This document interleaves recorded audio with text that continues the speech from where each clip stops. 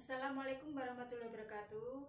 Hello, good morning students. Okay, today we will study about descriptive text. Descriptive text or text descriptive, we will study the three important points here. The first is definition, and then the second is generic structure, and then the third is language features. Okay, the first, the definition. What is descriptive text? Descriptive text is text that describe a person, place, or thing in detail or specifically. Jadi teks deskriptif adalah teks yang menggambarkan bisa orang, person, bisa benda, thing, or atau place, tempat, secara mendetail atau secara spesifik, specifically. Oke, and then the purpose, tujuan dari teks deskriptif itu apa? Tujuan dari teks deskriptif adalah the purpose to describe a person in detail. Jadi dia menggambarkan orang secara mendetail. Tujuannya bisa juga to describe a place in detail. Kalau dia paragrafnya tentang tempat, maka dia menggambarkan tempat itu secara mendetail. Misalnya tentang parangtritis, maka yang digambarkan tentang parangtritis secara mendetail. Oke, juga selain tempat dan orang juga to describe a thing in detail, mendeskripsikan, menggambarkan benda secara mendetail. Misalnya sebuah pulpen, dia digambarkan secara mendetail. What is the color?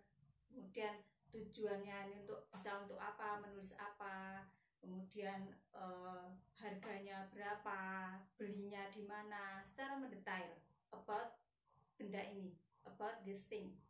Okay, and then generic structure. Generic structure dari teks deskriptif adalah susunan paragrafnya, bentuknya yang paragraf pertama adalah identification. Identification itu menampilkan pengenalan yang nanti akan bisa menjawab who, what, where. Jadi siapa yang digambarkan di situ? Kalau misalnya benda, benda apa yang digambarkan di situ? Kalau tempat, berarti tempat apa yang digambarkan di situ? Dia muncul di paragraf pertama. Nama tempatnya, orang, bendanya, dia termasuk identification.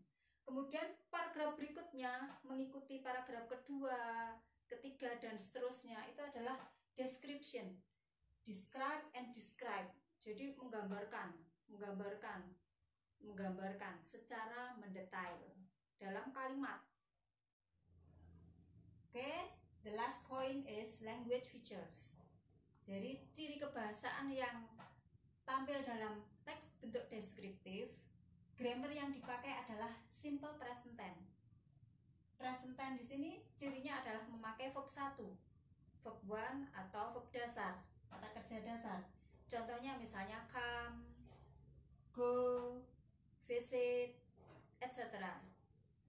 Kemudian noun, kata benda. Kata benda dia banyak dipakai dalam teks deskriptif karena yang digambarkan adalah benda, ya, menggambarkan benda, misalnya about table, tentang meja, kemudian chair, plane, pesawat, kemudian TV, etc.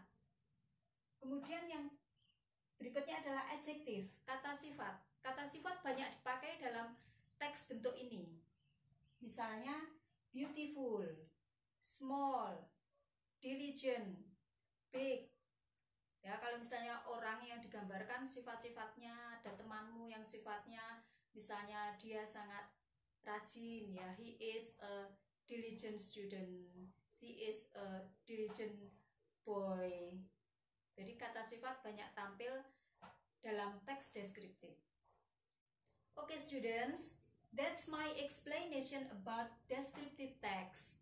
I hope you understand this material easily.